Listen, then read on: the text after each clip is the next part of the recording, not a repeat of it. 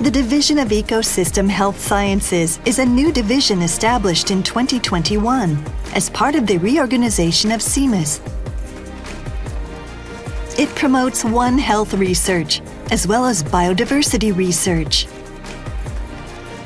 One Health というのは人の健康と環境を同時に考えるような研究分野です。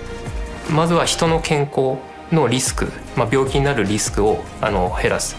当然医学分野もやっているんですけれども、環境の面からも人が病気にならないような環境づくりとか感染症を防ぐようなことができるので、そのような貢献ができると。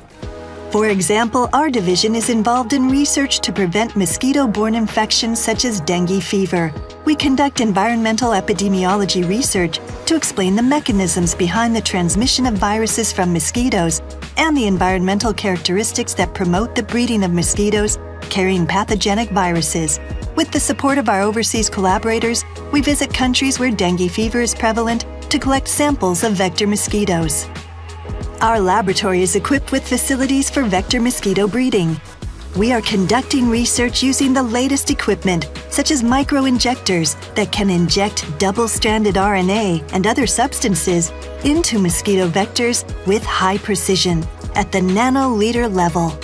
In addition, the division is working to elucidate the mechanisms behind the occurrence of antimicrobial-resistant bacteria in coastal ecosystems. We are also developing methods for evaluating biodiversity based on genome analyses and environmental DNA. Such research aims to contribute to the development of tropical and subtropical countries and regions through collaboration with overseas universities and research institutions.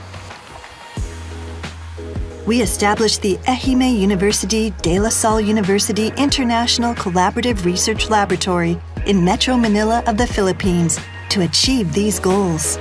また国際連携の意義は一つは外国の人材育成になります。ワンヘルスの推進をする時にもやっぱり途上国の方ではその推進する人材がまずいませんので、海外と共同研究をすることであちらの人材を育てて、で10年後20年後にはあちらがもう独自にワンヘルスの推進ができるようなそういう人材育成をするというところが一番大事なところです。